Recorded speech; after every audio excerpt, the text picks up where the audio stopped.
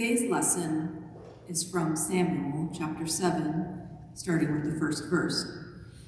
As King David wonders about building God a house, God's prophet Nathan reminds David that it was God who built a house for David. After the king was settled in his palace and the Lord had given him rest from all his enemies around him, he said to Nathan the prophet, "Here I am, living in a house of cedar, while the ark of God remains in a tent." Nathan replied to the king, "Whatever you have in mind, go ahead and do it, for the Lord is with you." But that night, the word of the Lord came to Nathan, saying, "Go tell my servant David, this is what the Lord says. Are you the one to build me a house to dwell in? I have not dwelt in a house from the day I brought the Israelites up out of Egypt to this day. I have been moving from place to place with a tent as my dwelling. Wherever I have moved with all the Israelites, did I ever say to any of their rulers, whom I commanded to shepherd my people Israel, why have you not built me a house of cedar? Now then, tell my servant David, this is what the Lord Almighty says. I took you from the pasture, from tending the flock, and appointed you ruler over my people Israel. I have been with you wherever you have gone, and I have cut off all your enemies from before you. Now I will make your name great, like the names of the greatest men on earth, and I will provide a place for my people Israel, and will plant them so that they can have a home of their own and no longer be disturbed.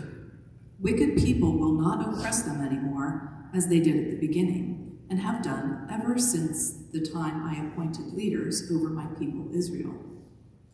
I will also give you rest from all of your enemies. The Lord declares to you that the Lord himself will establish a house for you. When your days are over and you rest with your ancestors, I will raise up your offspring to succeed you, your own flesh and blood, and I will establish his kingdom. He is the one who will build a house for my name, and I will establish the throne of his kingdom forever. I will be his father, and he will be my son. When he does wrong, I will punish him with a rod wielded by men, with floggings inflicted by human hands. But my love will never be taken away from him, as I took it away from Saul, whom I removed from before you. Your house and your kingdom will endure forever before me. Your throne will be established forever." Nathan reported to David all the words of this entire revelation. The word of the Lord. Thanks be to God.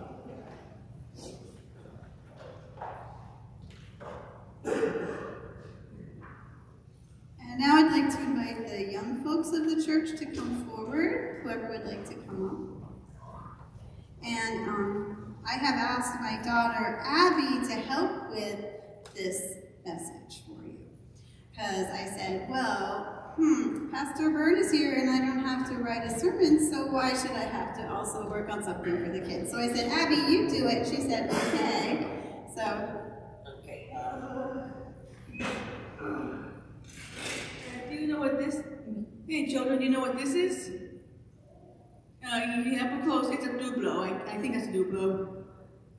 So the way how God builds houses, that is the way how we build with duplos, or anything like that, or anything like these. So just to show off, I'm just going to fetch things I built earlier before then. She's going to show you something that she created, and what she wanted to talk to you about is how you build things. If you're building something for somebody, do you just make it or do you check with them? Like say, what do you want me to build for you? You want to check with them? Yeah, because maybe they don't want that. Maybe it's the wrong color or something like that. So these are something that Abby has already created. Yeah, sorry. Minus one thing that Abby has already created. No problem, it can be fixed.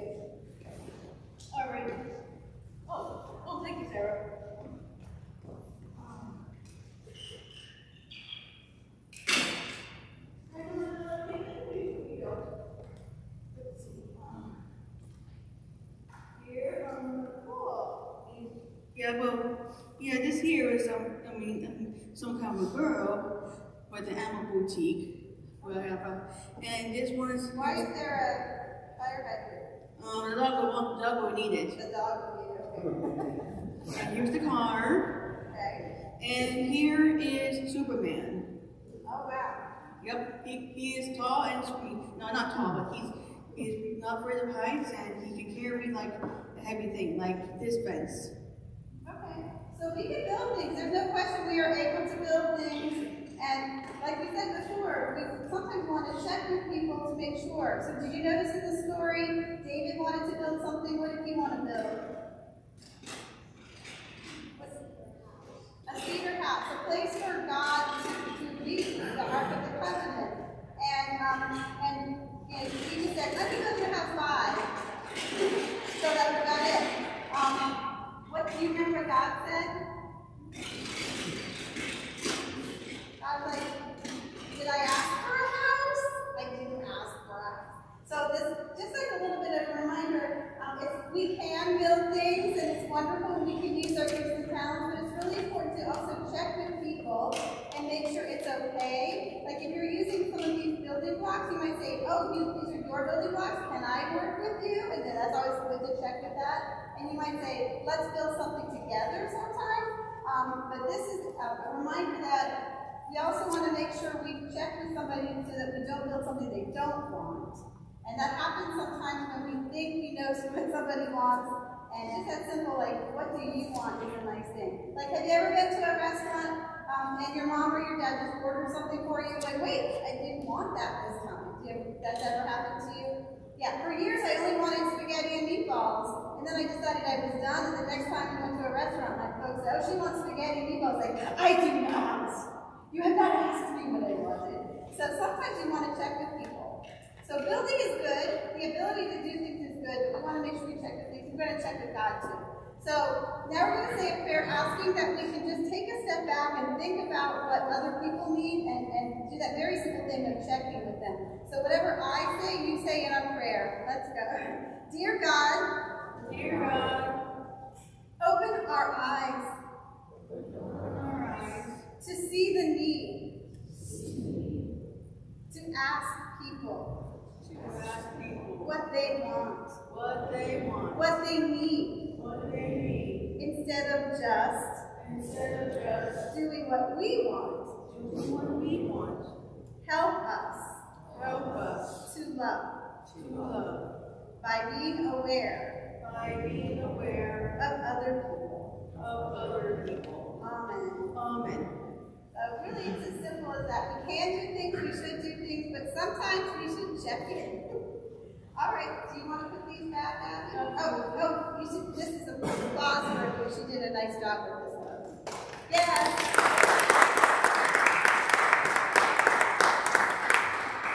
Please rise as you are able as we sing our next song.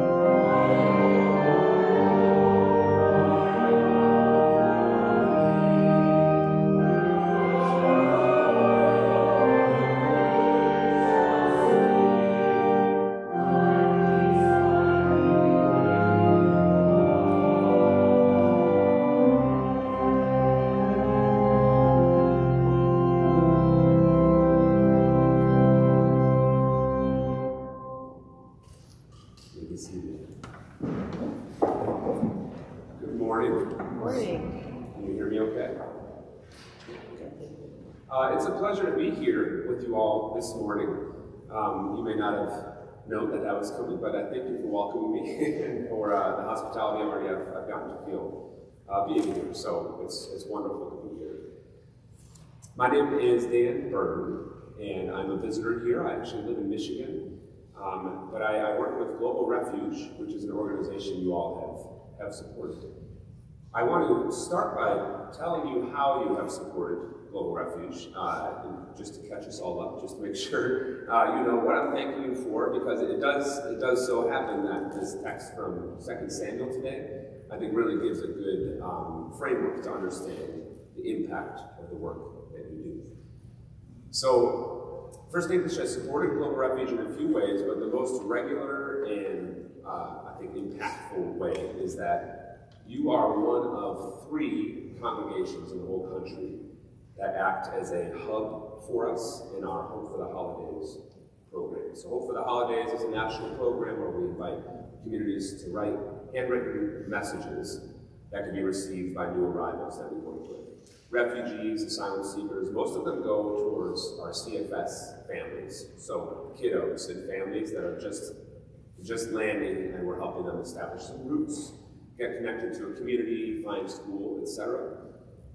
You can imagine those are really vulnerable moments of transition.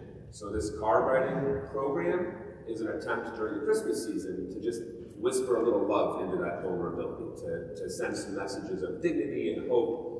We're praying for you, we love you, Merry Christmas, welcome, just things like that, which you can imagine, especially in a context like this year, this election year, those messages go a long way if somebody just feels seen and loved and respected. But those 3 hubs, like First English, you receive those cards and sort through them. So you're kind of the touch points where everybody mails them to. There's this one here in Baltimore, there's one in Illinois, the other one's in California. So those are kind of the dispatch centers where everybody sends the cards to. But the work isn't logistical, the work is humane. The hubs kind of sift through the cards just to make sure that all the messages are loving and dignity-filled and appropriate. So that's an important point in making sure that that love gets communicated faithfully, and that's not the only thing First English does. But that's the part I'm going to talk about today, and I also just want you to hear the gratitude from me, sure, but also from the folks that receive these cards. It really is such a heartfelt moment in a time that can be stressful for families, and you all help make that happen. So thank you, thank you, thank you. The text today, I mentioned, gives us a good framework to understand this, so I want to dive into a section from it. And Global Refuge, if you didn't know, in addition to doing Hope for the Holidays, it's a resettlement agency. So we work with receiving refugees and asylum seekers, kiddos around the country, and finding them a safe space to go. Churches are an enormous part of that. Churches are a huge part of that, and I think today's text gives a good window into why that is. So I'm just going to reread 2 lines from the scripture for today. After the king was settled in his palace, and the Lord had given him rest from all of his enemies around him, he said to Nathan the prophet, "Here I am living in a house of cedar, while the ark of God remains in a tent." So that's actually the part that's depicted on the front of your bulletin there. David is just it kind of seems like he feels bad. He's like, I got this fancy house, the Ark of the Covenant, where God is believed to dwell, is out in a tent. So he's like, maybe I should just build this gorgeous temple. And then God, as we've heard, is like, I didn't ask him to do that. So that's the part I want to talk about. David's kind of kicking his feet up in the palace, and he feels bad that the Ark is out in a tent. For me, that kind of has a very similar energy to like at Christmas time in my family when we host everybody. We got everybody in the house, and we have a small house. So we kind of put everybody where they can fit, including my father-in-law on a futon in the room with the kids. And sometimes when we're tucking into our master bedroom, I feel a little bit bad because I'm like, my father-in-law's over there with the kids and the futon, and this kind of feels similar to that. David is kicking his feet up in the temple. There's been a lot going on. He's reclining there, and he's like, I just feel a little bit bad that God's outside my tent. It's kind of how I feel at Christmas when my father-in-law's on the futon. I did not, however, set out to build my father-in-law a new room or anything. But I like that verse because I think it is such a human detail that we all do. It's really hard to miss. It's King David after all, and there's visions and stuff. So it's hard to imagine yourself as thinking this, but put yourself, let me just boil it down in very plain terms. He was in his nice house, and God was outside, and he's like, I should build God a nice house too. That's a very human thing to do. He feels a little guilty, and he wants to do something about it. And I think that's something that happens an awful lot in work with the church, in service work, in mission work, in charity work. So David has it on his heart to build this temple, and God rebuffs that, saying, are you the one to build me a house? Which has a little bit of attitude in it. Are you the one to make me a house? God explains, I am the one who builds a house for you. Except while David was thinking of a literal house, God is referring to the sacred lineage, the family line that he's going to build out of David. That is much bigger than a house. That is much more eternal than a house. So God's trying to reorient David, saying no, first of all, you don't build me a house, I build houses. Second of all, the house I build spans through all of time, isn't bound in one location, doesn't need keys to open it. I'm going to build a house through you. So God kind of reorients that to have a much bigger scope. There's a commentary that puts it like this. It's not David's place to be the benefactor, to build God a house. Rather, it's God who will act faithfully to David, building him a different kind of house, a succession of leaders who will guide God's people in their relationship with God. David resembles this very human tendency because he wants to do something for God when God has a bigger plan. And as I said, I think this happens very often in the church. Let me give you an example. And while I'm giving you this example, I want you to keep in mind this scene, that moment where David's like, maybe I should build God a really nice house. So just keep that moment in mind. My first job out of college was in El Salvador. I was with ELCA Global Mission. I was an interpreter for the Salvadoran Lutheran Church, so I translated English, Spanish, Spanish to English for churches that came to visit. That gave me a really good perspective on church work because I was translating people's partnerships for 2 years, 37 different groups and churches who were there to visit a partner, and I would translate for them. So I got to learn a lot from their kind of trial and error, the things that worked, the things that didn't. And I was intimately involved because the words were coming out of my mouth. I was right in the middle of the exchange, and that really impressed upon me. There was one thing that happened a few times, but I'll give you the most impactful example. There was a community that came down and fell in love with the kids at the center where we stayed, at the community we visited. They fell so in love with the kids, and they brought them gifts every year they came, and just grew closer and closer to them. And for them, it was the kids that really made those mission trips worthwhile.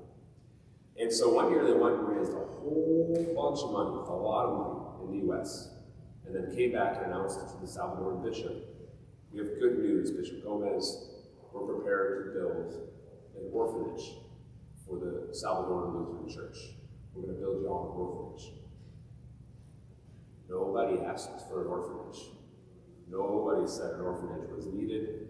And think about the inference when you say, don't worry, we got you, we'll build you an orphanage. It implies that your kids need one, that they're not taken care of, that they're in need of that service. And I was translating this conversation, and I remember seeing Bishop Gomez's eyes go really wide, and just look at me, and I was like, I'm just the translator.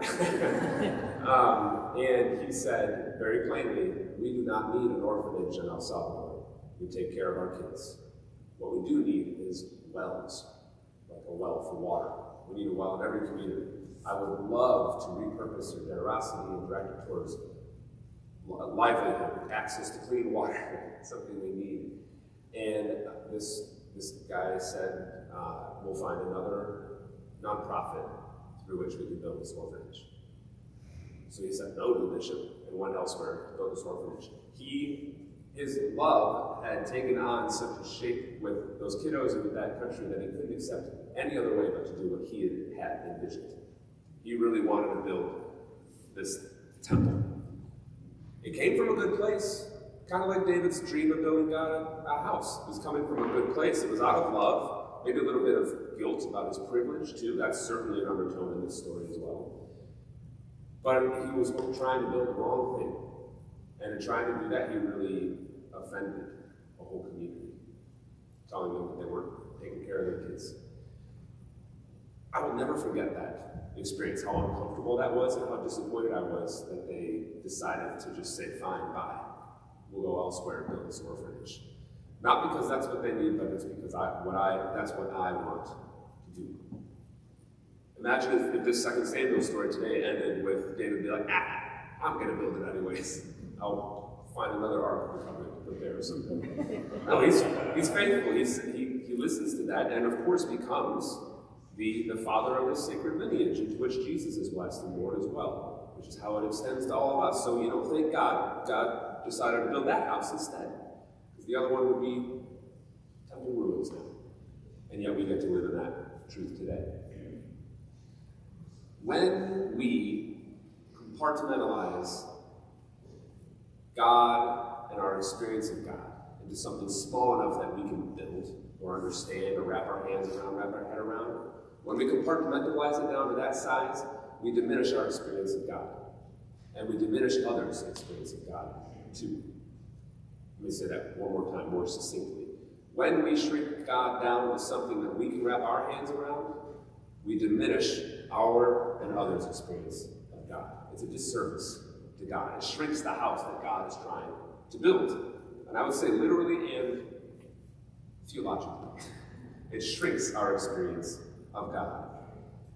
That's the case in David trying to build this temple. God was thinking bigger. That's the case, that story I just shared in El Salvador. God was thinking bigger. And I think it's something that we do also today on a daily basis, maybe weekly and monthly basis. When we go through the ebb and flow of things that we feel, we want to do something about it. That was in the children's sermon as well. We want to build. We can build. We got the tools, the resources. We want to do something. But that's not always what we're supposed to do. It's not always what works. And I think we diminish the experience of God in a lot of ways. We diminish it down to one way of living, one way of loving, one way of representing God in our midst. But when we compartmentalize God down to one small thing, we shrink our experience of what God is trying to do. Let me give you one more short example. And this one is a little more close to home. I get to visit a lot of churches in this role with Global Refuge. I'm an ELCA pastor, and I'm a mission developer in this synod, in the Delaware, Maryland Synod. So I get to visit lots of churches around the country, and lots of visits here, lots of churches here. And there's a narrative that's popped up a lot that I haven't quite put my finger on the pattern, but I'll say it out loud today. Maybe you can puzzle it together in your head too.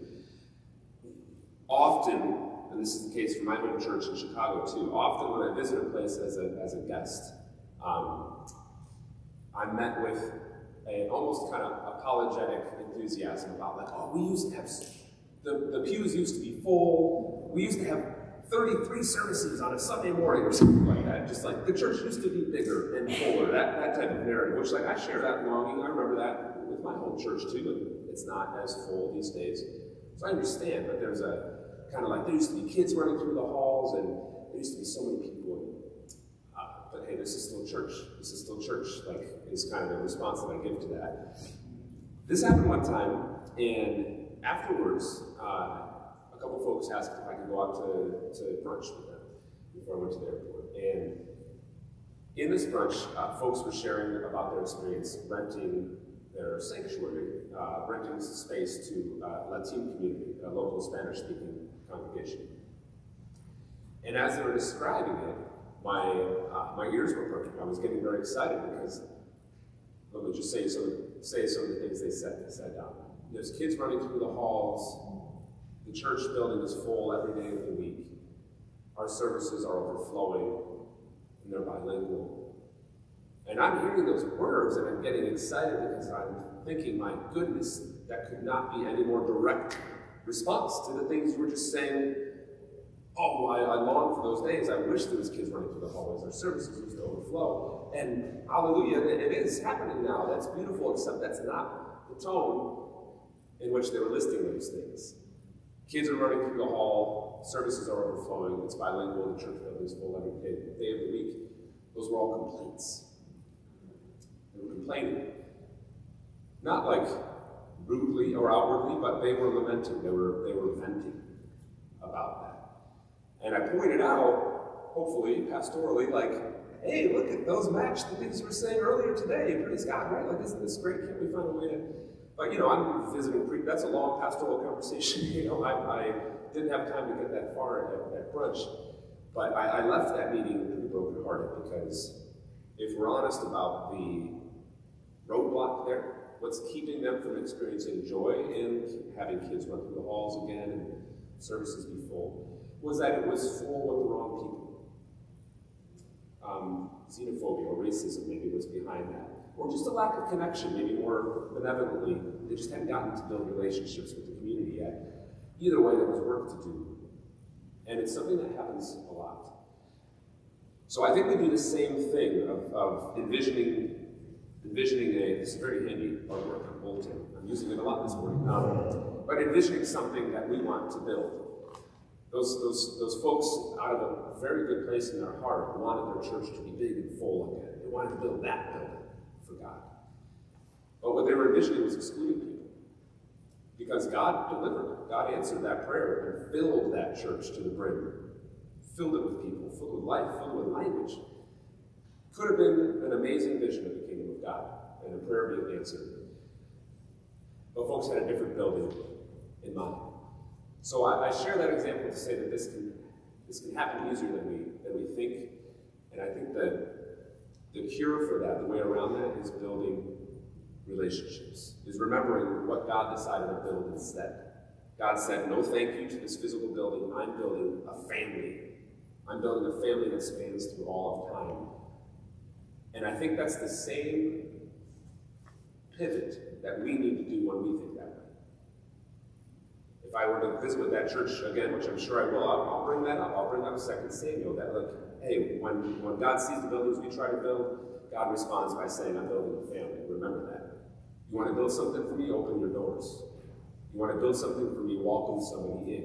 You want to build something for me, tell somebody they're loved, they're welcomed, they're part of this family. That's the house, it's the same house that God has been building this whole time.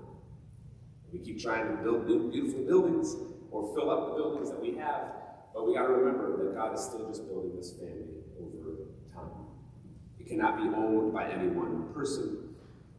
It doesn't belong in one physical spot. There's no keys to get into it. That's the house that God's building through us. Anytime we reach outside of our physical houses to extend a welcome, it's building that house. And you all have a history of doing that, being a part of that. So again, hear my thanks. And also, thanks be to God for the house that we're part of, that you're helping build. Thank you.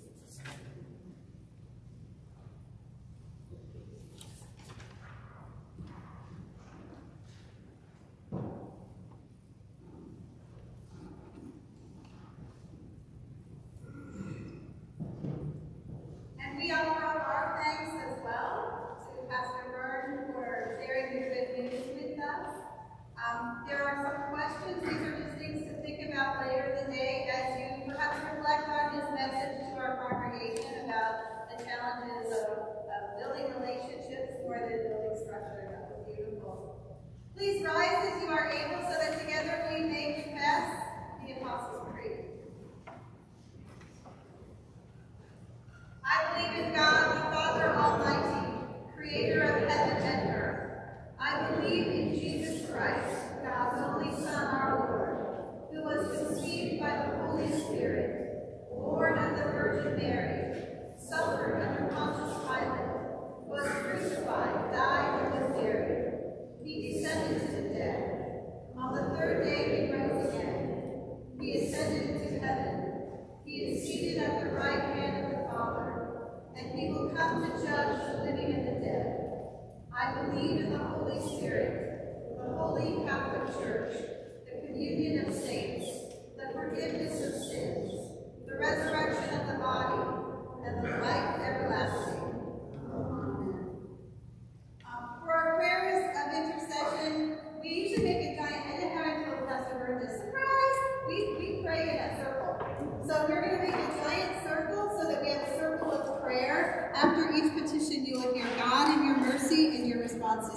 our prayer.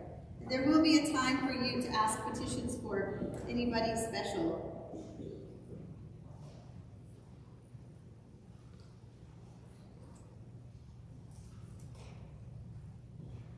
Challenged by God's word in Christ, let us pray for the church, the world, and the whole creation.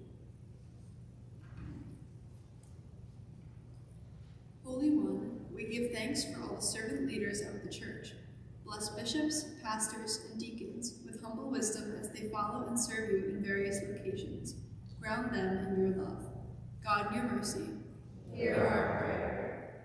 Creative One, kindle in us a spirit of caring strength in the preservation of habitats, food availability, and centers of refuge, that all wildlife may thrive. God, in your mercy, hear our prayer.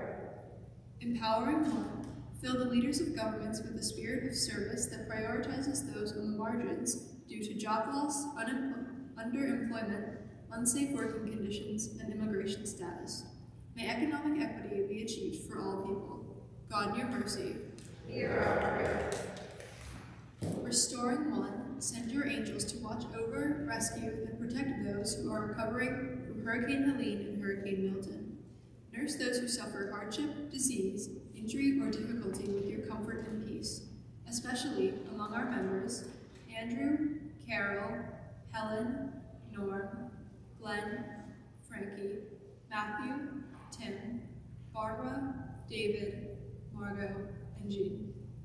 And among our friends, Mary, Jay, and family, Debbie, Steffi, Mark, Russell, Norma, Julia, Matt, Mike, David, Wahi, Rick, Brian, Mary, Matt, and Leah, and those we remember silently in our hearts.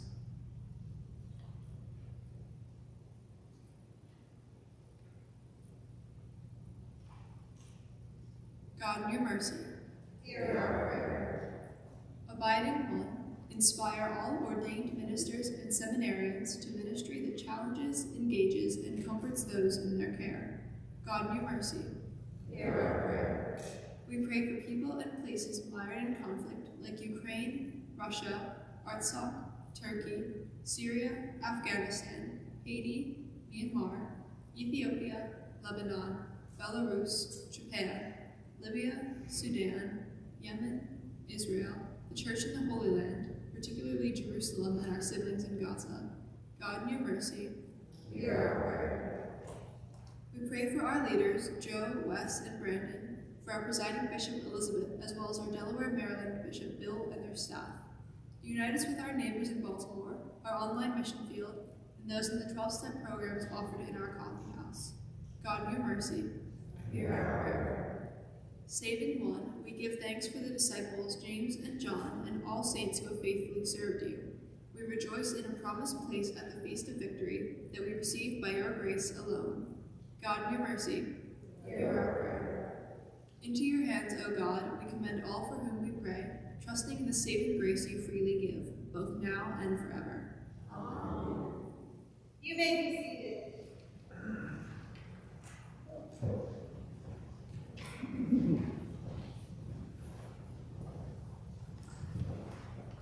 As we have been doing since the COVID lockdown, we're not passing a plate, but there is an offering QR code. You can take a picture of that and go straight to our church website.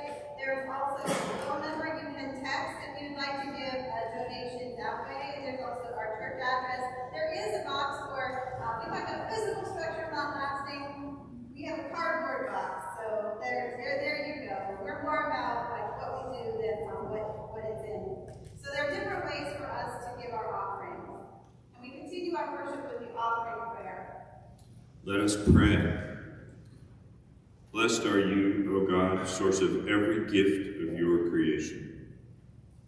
By our gifts and with our lives, help us to serve one another and all in need.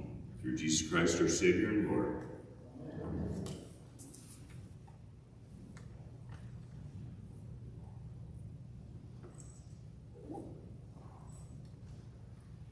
The Lord be with you. Please rise. The Lord be with you. Lift up your hearts. Let us give thanks to the Lord our God. It is indeed right, our duty and our joy, that we should at all times and in all places give thanks and praise to you, O God, our Father and Mother, through our Savior Jesus Christ, who on this day overcame death and the grave, and by his glorious resurrection opened to us the way of everlasting life.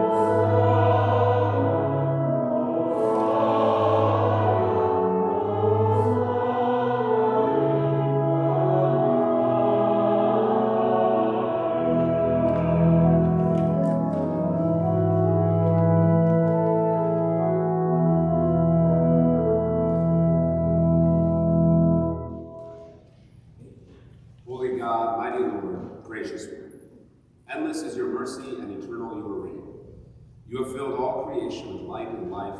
Heaven and earth are full of your glory. We praise you for the grace shown to your people in every age. The promise to Israel, the rescue from Egypt, the gift of the promised land, the words of the prophets, and at this end of all ages, the gift of your Son, who proclaimed the good news in word and deed, and was obedient to your will, even to giving his life. In the night in which he was betrayed, our Lord Jesus took bread and gave thanks, broke it, and gave it to his disciples, saying, "Take and eat. This is my body given for you. Do this in the remembrance of me." Again, after supper, he took the cup, gave thanks, and gave it for all to drink, saying, "This is the cup of the new covenant in my blood, shed for you and for all people for the forgiveness of sins. Do this for the remembrance of me."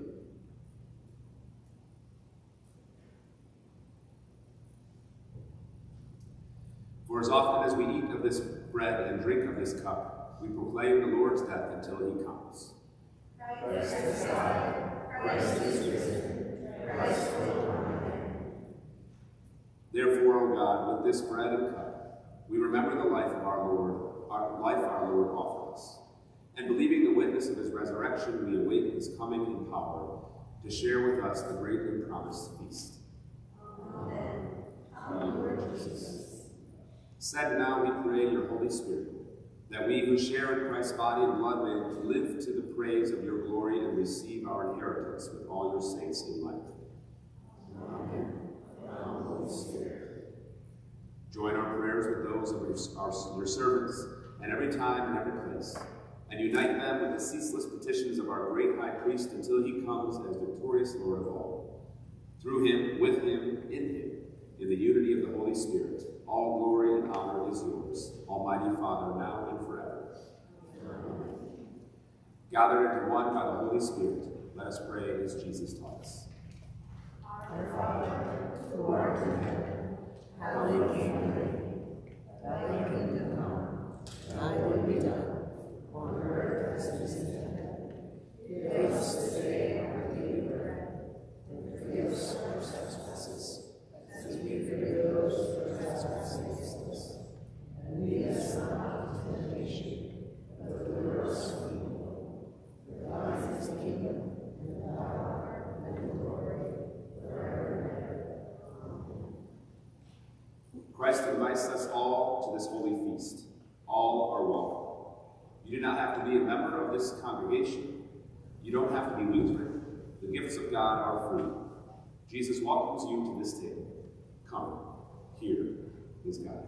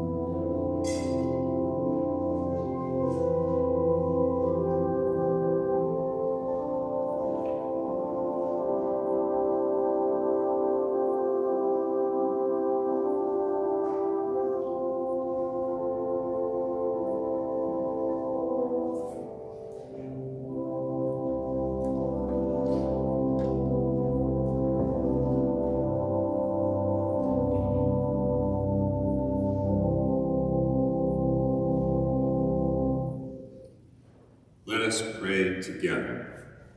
Holy God, you have welcomed us to this meal and fed us with dignity at your table. Send us now to welcome others and to be at peace with one another. Through Jesus Christ our Lord. Amen.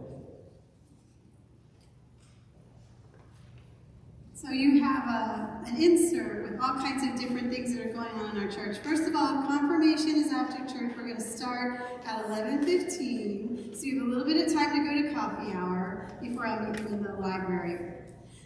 We have a couple of Bible studies going on, adult forum, things like that. But next week, as you see in your bulletin announcements, we are going to be worshiping with our friends at St. Mark's. So our worship here is not going to be taking place here in this structure, Reverend Bird, but we are going to work on that relationship we have with our fellow congregation at St. Mark's. We'll be worshiping Reformation Sunday with them, and it should be a wonderful thing. It's an 11 o'clock service. Make sure you mark that. So we won't have Sunday school or adult forum next week, not on Sunday morning. So at 11 o'clock, we would love for you to show up at St. Mark's, and the address is in the bulletin. We have a movie night coming up. This coming up Friday, we're going to show the movie Coco, and it's this colorful animated movie. We're making it at 6:30, so it's a little bit earlier than our other movie nights have been, and that way it's more welcoming for our kids. We would love for whole families to come. It's one of my favorite Pixar movies, and even movies. I think you can take off the Pixar. It's just a lovely show. We're asking a $1 donation to defray the cost of licensing, and we invite people, as usual, to bring something to share. And since it takes place in Mexico, some kind of a Mexican dish would be awesome, like nachos or something, if you're trying to think thematically. We have a concert coming up at First English in a couple of weeks on November 3rd. It's the Bach in Baltimore concert. It will be here with Bach, Telemann, and Elgar. And so it's at 4 o'clock. There's a link if you would like to participate to get tickets for that. Also, there's another concert, Bach and Friends, takes place today, and that's at St. John's Lutheran Church on Hartford Road in Parkville. We are still asking people to send cards. I know that our friend Tim has really appreciated cards, so the address is in the bulletin if you wanted to send him a little note. You can say, hey, happy Reformation Day, thinking of you, just to give you an idea. We have a big announcement about the holly tree that we have had trimming done, and this is long time coming. So if you didn't notice, maybe you came in another door, maybe you want to just pop your head out and see how that has turned out. So do you have anything you wanted to add about that, Julie, or just stick with the announcement? Okay, I just want to make sure.